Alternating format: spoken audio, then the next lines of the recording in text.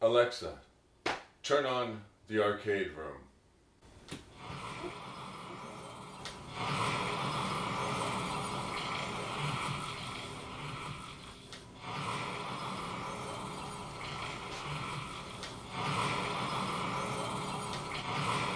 Like, subscribe, share. When Double was young, his mom paid for all these ballet lessons, and he got tossed out because all he could do was break dance.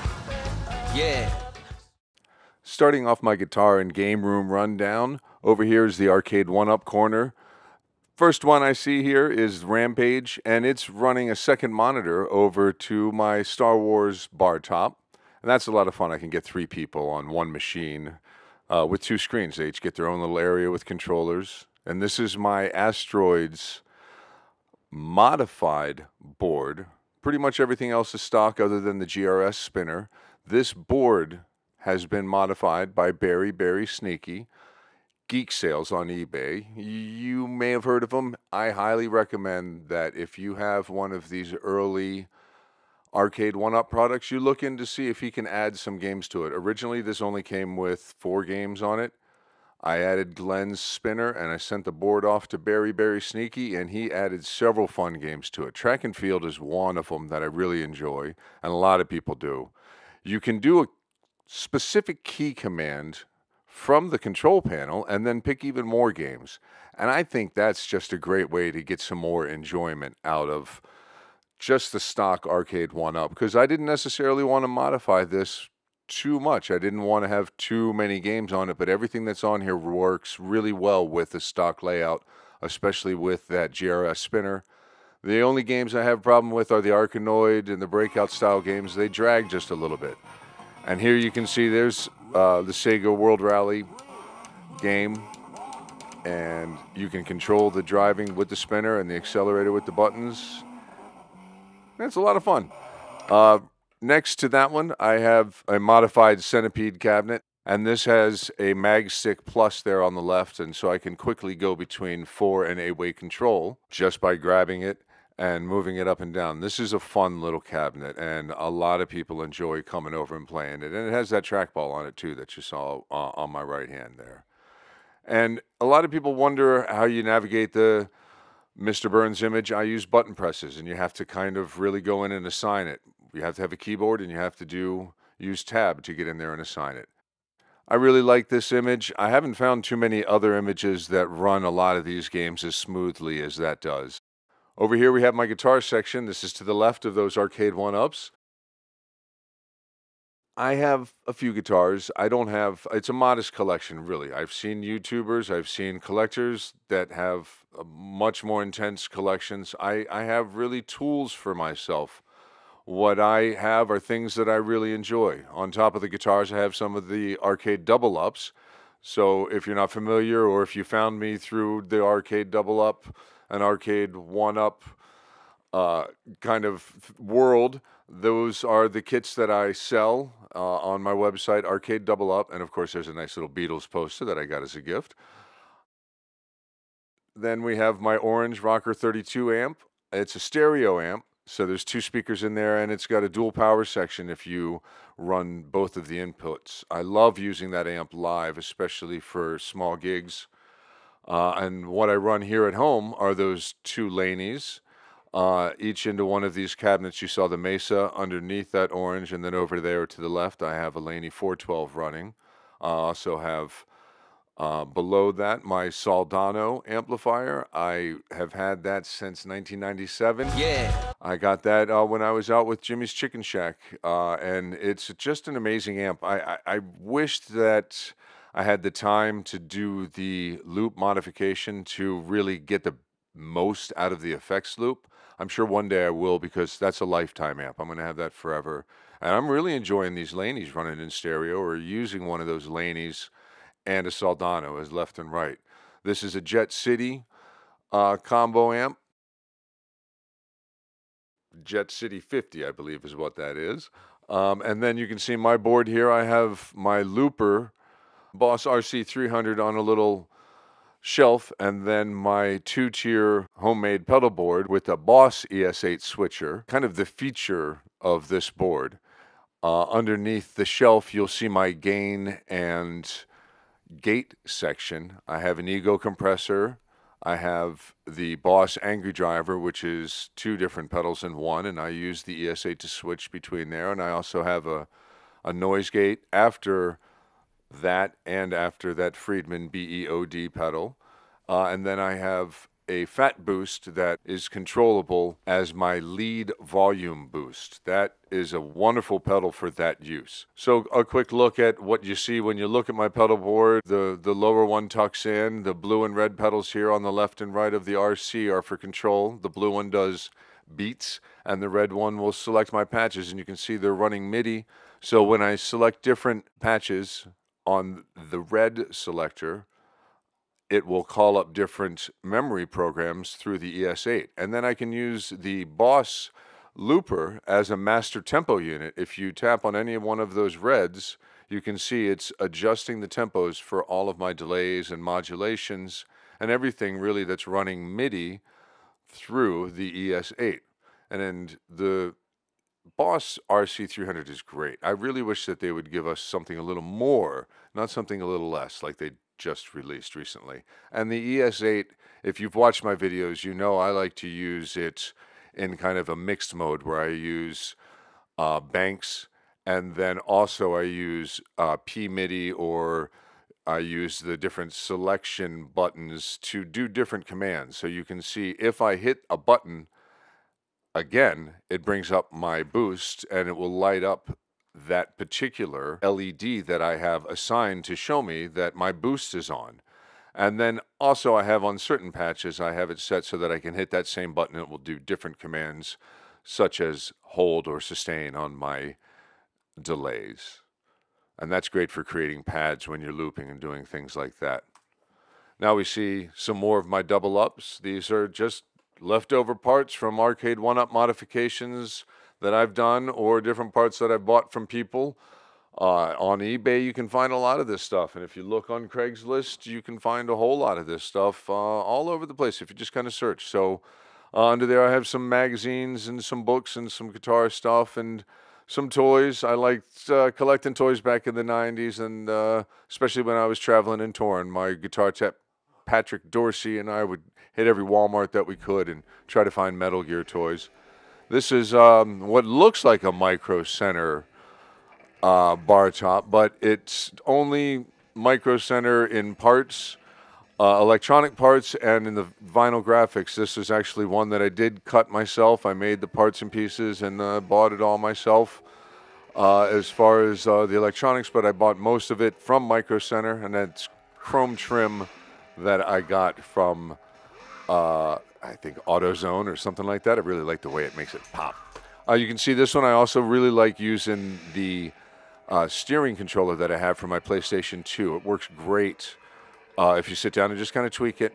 A lot of people on the forums and the Arcade 1-Up forums have kind of taught me a million things, but have showed me that using the steering wheel is a lot of fun for games like this, and this is a really fun Sega game. It's called Stun Runner. Okay, real quick, guitars. PRS 2014, Floyd Rose, black, my beauty. I love that thing. Okay, very modern 2018 Telly, something like that. That Danish peat color, love that thing. This is a satin 2018 Gibson Les Paul Guitar Center Special. Great guitar. This beautiful PRS was a gift to me from my uncle. It's a 1998 Custom 22. Here, of course, is the Epiphone Muse that I recently did a video on. This is my 1994 EG, PRS EG, heavily modded EG. This was, gosh, a long story. You've heard me talk about this. Heavily modded Strat. The only thing that's really Fender left on that is the body. And here is a fully stock Fender. I believe this is a 2015 rosewood necked with that etched, it has an etched headstock. For the logo, they didn't do a sticker, they did an etching. And this is a 2019 Gibson double cut. Great guitar. I love that single coil P90 sound. This is a 2015 SE semi-hollow, a gift from my wonderful, wonderful girlfriend, Juliet Gilden. And speaking of Juliet Gilden, she runs the YouTube channel, Juliet's Paintings, and she's all over the place on social media, and she's an amazing artist. She painted this here guitar for me. I gave her the body. This was pretty much a kit that a friend of mine found under his bed. He has no idea where it came from. And Juliet painted the front. My daughter's painted the headstock and the back. I still need to oil the neck. I want to do some gun stock oil on it, but it's almost done. It's almost ready to play, and it has the original PRS SE pickups that you saw. That semi-hollow SE that I have there in the background, I changed out those pickups, and this here is my Squier Bass 6. I use this for looping. I put it on a stand. You've probably seen it or one of my basses in some of the videos, and I run it wirelessly over to my board. There's a second input for the ES8, so when I want to run a bass patch, I can just select that particular patch and make sure that it's assigned to that input. And this is probably the oldest guitar I have in the collection. It's a 1986 Kramer Focus 7000 bass. It's quite dusty. I haven't dusted it off and played it in a while because that Squier just really kind of took over. The Squier is in between, as far as tuning, the Squier is in between that and a guitar. It's 1 octave down from a guitar, whereas that bass would be officially 2 and only have 4 strings. The bass 6 has 6 of them. I really love using the bass 6 now, and I still need to tweak a little bit. I want to get a mastery bridge on that thing. And this guitar's stand was made out of some leftover parts in the wood shop, and it's just about the right height. It's a little too tall for some of my shorter friends to play the double ups on top of it, but most of us can play it, play those games with that stand there while sitting on a stool. Oh, and there's the master, Steve Vai. What a great dude. And there's some Eddie Van Halen transcriptions. Rest in peace. He will be sorely missed. I know we celebrated Eddie about a week or so ago on the channel. This circuit is a lot of fun. That's great for making beats and such. And there's my laptop that I use for editing, and my computer was back there. Okay, so here's a look at my consoles. These are all my game consoles. Gosh, this is going to have to be really quick. I probably should have written all this down. I have a Super Nintendo. I have a Nintendo 64. I have an original Nintendo over in the corner that's broken. Over here I have a Sony PlayStation Classic, a Super Retrocade. On top you see a 2018 At Games Sega Genesis. Below there you see one of my Dreamcast, and you see my Pi 4 and an Argon 1 case. There's a GameCube with the Game Boy Advance adapter. There's a Wii that I actually got for free from somebody locally. I love that I can use some GameCube controllers in there, and below that was the Super Nintendo. We have an OG Xbox. We have one of my switchers. There's another switcher hidden behind it that's dedicated to S-Video. There's PlayStation 3, backwards compatible. There's an Xbox 360, the Commodore 64 Mini. There's a PlayStation 2, one of 2 that I have. The other one's in the other room. OG Atari, that's a Telegames, actually, Telegames version of it. My Xbox One, another Dreamcast, busted Sega Genesis, busted Nintendo. My CRT TV, which is a JVC. I actually really wish that I had my Sony over here. You see that controller there is a Mad Catz Panther for the Dreamcast. That's a lot of fun. That's a lot of fun to use. And then this is my flat screen. Would like to get one of those. Over here, you can see in the background, I have some, a couple of more modded arcade units, and I have a couple of my control sticks right here in the front. I have my recently made Tron stick. I just made that. We'll get a good look at that here in a second. And I have a stand that I use for that and for that Atari stick. Over here, here's my, hello, beautiful Miss Pac-Man, little counter case. She goes with me everywhere, thanks to Detroit Love. Shout outs to all the channels that have really helped push the Arcade Double Up stuff, especially Mad Dad's Gaming, Cool Toy, the A1Up, the Arcade 1Up Weekly, the A1Up Weekly, and Ralph and Justin. You guys are awesome. I love you guys. Here's the room. You know, over in the corner, I have some pictures of people that I've hung out with. I won't really get into that. There's a dog bed. There's a dog not in the dog bed. Yeah, okay. This is your sleepy little face. And we can get over into the gaming corner here a little bit more. I have one of the modified Gen 1 Pac-Man countercades. And then next to it, I have an iCade that I got on the Facebook Marketplace for 15 bucks. Dude, the controller, the joystick alone is 15 bucks. But then I put a little screen in there, and I got some LED speakers from Five Below, and that's a fun little thing to just kind of take and put somewhere. Like if I'm cooking in the kitchen and I have 10 minutes in between things, I'll run over and play a game on that real quick or something. That's a lot of fun to use. Down here, got some movies. Oh, over there, you see a my Van Halen bar top, and a bunch of magazines in the background of my storage room. Movies, games. There's a cool controller. I can't remember the name of it right now. One of those joystick controllers underneath the Pac-Man that I can use for certain games. One of the really fun things about this Tron stick that I built is it's got that GRS stick, and I've added a thumb button to it so that I can play discs of Tron and Afterburner and other games like that and have two switches at my fingers. So there's an index finger switch that it comes with, but then I also added something else. It comes with the LED light. I actually plug it into a powered USB splitter that's going into my Raspberry Pi 4. I have lights underneath of it as well, so I need a little extra power, so that's going into something that has its own power supply and then goes into the Pi 4. I'm also running Virtual Man's image on this particular Pi 4. It's great. I'm running it off a 2 terabit drive, straight to USB, no SD boot or anything like that.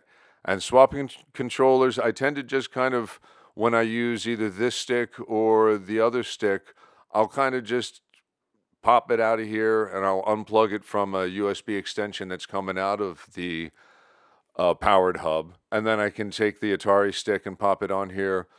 I got the MicroCenter dual fight stick, the one with the trackball, but I didn't opt for the one with the Pi because I already had the Pi in it, so I saved that money. But it's a really well built. I love this thing. I mean, I really love it. RetroRalph just featured it on his channel, and of course he had the same kind of issues I did trying to set it up. There's so many different things that when you're going in and setting up particular ports for either a trackball or a spinner or your mouse, you have to just make sure they're assigned to the particular port that you want to use.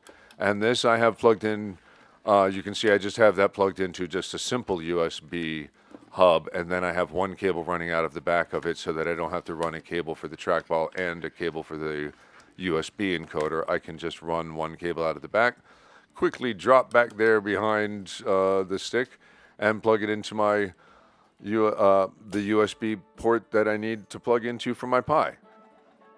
Now, booting up a little bit of Golden Tee here. My daughters really enjoy playing Golden Tee, especially Parker. Shout out Parker, shout out Casey, love you girls. But you see the trackball controls your menu options. You assign your buttons to do what you need to do, to assign coins and start. That's all, kind of goes with the territory if you're messing with the Pi. And you can see you get a full range of motion here. I keep it just backed up just a little bit from my TV so that I can really do what I need to do, and really feel like I'm swinging something. Like get a full range of motion here. And it's I love Virtual Man's image, dude. Virtual Man, shout out. Amazing image. I'm waiting on Keo and the Supreme team to drop their latest build so that I can just check that out too. Really looking forward to what they have to offer. I loved my Supreme team stuff on my Pi 3s. And running through the Virtual Man image and kind of tweaking it to work with all these different games and stuff, it's just been a good time. He puts so much care into his image making, and there's some things that of course you just kind of have to tweak, such as trackball settings for like Centipede. You can see right here I'm kind of playing it and it's going a little bit slow, so I want to get in there and I'm gonna hit tab and I'm gonna go in and adjust the sensitivity for both the X and the Y, and it'll make it move a little bit more smoothly for me. And I think here I only brought it up to about 50%. I probably should have brought it up to about 70%, but it's a blast. I really enjoy it. I think if you get something like this, it's a worthy investment if you have a Pi or if you're running arcade cabinets. A couple of my cabinets have USB ports right on the front. I can just take this stand and put it in front of one of the cabinets and pop it into my USB port, and I can be playing with the trackball into one of the cabinets that I don't have. And this stand is a lot of fun. I purposefully have these circles kind of offset in the back so that I can take that tray that I keep the Atari stick on and set it down like that and get it out of the way of the TV or do whatever I want to do on the sofa and have it lower. Or if I want to sit there on the ottoman and play, I can kind of play a game in this position, or two of us can sit on the ottoman and play back and forth and not feel like we're standing up playing Golden Tee and having to pass this big thing back and forth. So this stand is really a lot of fun. I really am thinking that I should make something like this for the double ups that has this kind of flexibility. If you've watched this far and you're familiar with my double ups and this is something that you would like, please leave a comment below. I need input. I want to know for sure that people would like something like this, and that if you've bought a double up, you would like a stand. I've had a number of emails asking me for a stand for it. I'd like to make something a little more multi-purpose than just a straight-up stand for that, because you can get a lot out of something like that. Okay, anyway, enough about that stuff. Here's my, modest collection of games. I don't buy a lot. I have some Wii. I have some, as you see, OG 360 games here. I did enjoy running around and buying some OG Xbox games. I did enjoy running around buying OG Xbox games when they really started hitting low prices. Some of my original guides and some printed out ones. I have some Dreamcast magazines down there. I just love the Dreamcast. I have two of them. I just love it. I'm going to end up having to do one of those modded drives for one of them, I'm sure. Here's the original Nintendo games that I have. Yeah, Boba Fett, Pez. Some good games in there. Some Super Nintendo games that I have as well. Like I said, modest collection. Please don't make fun of me. I also like to buy guitars, and I have twin daughters that are 14. So most of my money for the past 15 years has gone to them. And I buy used stuff, or I buy stuff in bits and pieces in order to build what I need to build. And that's just kind of how I do it, whether it's a pedal board or an arcade build. So here's some PC games. Oh, dude, Einhander. If you can find Einhander for PlayStation 1, I highly recommend it. And you're into shoot 'em ups, that's a great game. Fun Dreamcast game, Samba de Amigo. I only had the discs for those, so I found some CD holders and printed up some artwork. There's some of the PlayStation 1 games. Here's some of my Dreamcast games. I'm not going to pull each one out and go through it like that. I loved Quake 3 Arena. I loved a lot of the fighting games and the first-person shooter games. I have all of the light gun games. Project Justice is a really fun, crazy, quirky fighting game that I highly recommend. And I picked it up the first time I saw it back in the day, and I had no idea it was going to become so collectible, obviously, but it clearly is. Soul Calibur, one of the best games, one of the best fighting games ever made, I think, really. And one of the best games ever, Metal Gear Solid for the PlayStation. But I have the Bleemcast version of it because, Bleemcast. Who wouldn't want that? Who wouldn't want Metal Gear to just look a little bit better? And who wouldn't want to play it on a Dreamcast controller? Right. I'll leave that there. Anyways, light gun games. I'm all about peripherals. I'm all about trying to play the game as close to the real experience as you can. Fight sticks for fighting games, light guns for light games, spinners for spinner games, trackballs, twin stick games, driving. I'm going to end up making a driving cab one day. I'm going to end up hopefully adding a Sega Saturn to my collection here. Alien Front Online, great game for Dreamcast. There's a few PlayStation portable games. I really wasn't too into that system, but I think I should mod the one that I have. I loved the PlayStation 2. Got 2 Dreamcasts, got 2 PlayStation 2s. A couple of PS3 games. I really got that so that I could just play everything out of one source HDMI.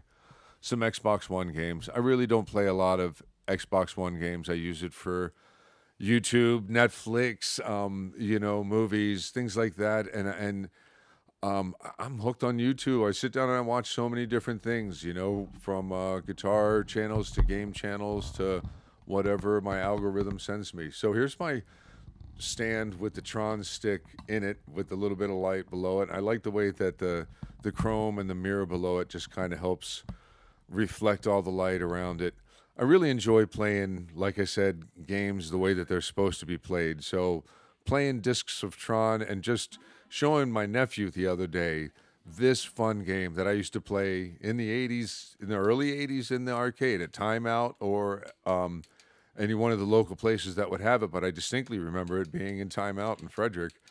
I would flock to that arcade with, even if I just had a couple dollars worth of quarters, I would go play Tron and Pac-Man, Space Ace, Centipede, Dragon's Lair. Yeah, it's a lot of fun, and I really love trying to have the proper interface. And here's Tron being played the way it's meant to be played. So, man, thanks, Glenn, at GRS Products, Glenn's Retro Show. You got to find him on YouTube if you're into this kind of stuff. If you have any questions about these kind of things, he does great videos, and he's a wonderfully friendly person. And he's just informative to watch, like a lot of guys on YouTube. But he also just has a certain heart about everything that he does. And putting the spinners out there like he did, and this stick out there, and just making it feel the way he did. It's just great. I really enjoy playing all these classic games the way that they're meant to be played. And shout out to Arcade Workshop. I think it was Arcade Workshop. If not, I'll make sure I write it in here. And gosh, if I'm together enough, I'll leave some links to some of these people I'm talking about below. But shout out to him for giving such a great lesson on how to add a thumb button to this GRS Tron stick, because some of these games are just, it just takes it to the next level having a thumbstick like that. And again, thanks for tuning in. This has been a long video. I really didn't plan on it being this long. I've wanted to do this for a long time. I've wanted to make a video like this, but I keep changing things and keep adding this, and then, oh, look, I got two screens running on the same cabinet. Oh, wait, let me do this. I want to finish this. Oh, I can't do a video until I have this running. So, you know, I've at least I put a little patience in, and finally got some quality, reasonably quality video footage and a couple of minutes to sit down and kind of talk to you guys about what I do here when the camera's not running. So, shutdown time, game over. Thanks for tuning in. Like, subscribe, and share, please. This is Double D. And I really appreciate you watching. Leave a comment below. All my best. Take care.